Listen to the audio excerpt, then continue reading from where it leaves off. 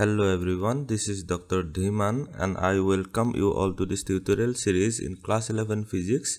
I am following the book NCERT Physics Part 1. Okay, so in this video we will solve the problem number 2.10 from the chapter number 2, that is the units and measurements chapter.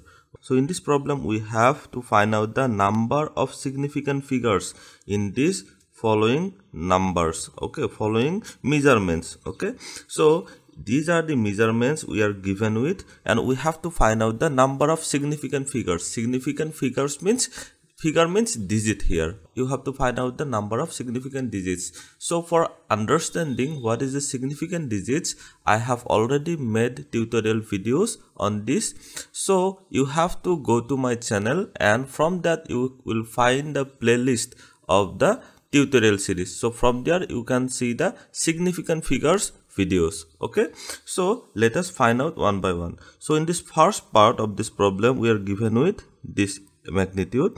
So unit part you have to discard. For all the cases given here, you have to ignore or you have to neglect the units part. You have to see only the magnitude of the measurements. So in this magnitude we can say that this value is less than 1. Okay, because it is 0 point something. Okay, so when a value is less than 1, all the zeros on the left hand side of the first non-zero digits, they are not significant. So these three zeros are not significant. Here we have only one significant figures. So here we can write significant figures is equal to 1. Now let us go to our second part of this problem. In this second part, if we have a 10 to the power something, so this part is not significant. Okay, and here we can see we have three non-zero digits. So in case of any measurement, whenever we have any non-zero digits, they are significant. Okay, so here we will have this value is greater than 1 and this value has three non-zero digits. So here we will have significant figures is equal to 3.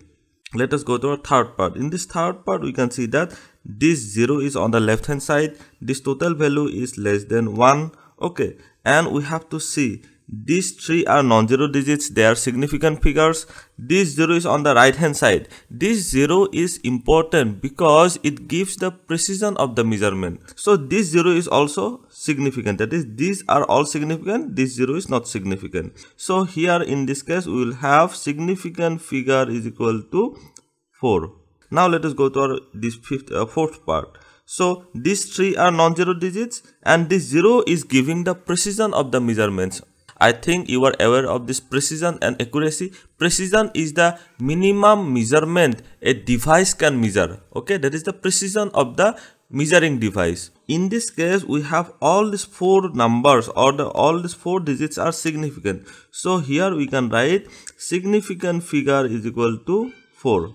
Okay, now let us go to our fifth part of this problem. In this fifth part, this 6, 3 and 2, these are non-zero digits and these 0 are in between non-zero digits. So we can say that this 0 is also significant. So here we can write significant figure is equal to 4. Okay, so now let us go to this sixth part of this problem. Here we have 4 zeros and this whole value is less than 1. When we have a given measurement is less than 1, all the zeros on the left hand side of the first non-zero digit, then these zeros are not significant. These are not significant. And this 6, 3, 2, these are significant. And this 0 is in between two non-significant digits. Okay, so this 0 is also significant. So here we have total significant figure of is equal to 4. So this is the solution of the problem number 2.10 from the chapter number 2. Thank you for watching. If you have any question, please put it in the comment section below. Also like, share and subscribe to my channel. Thank you.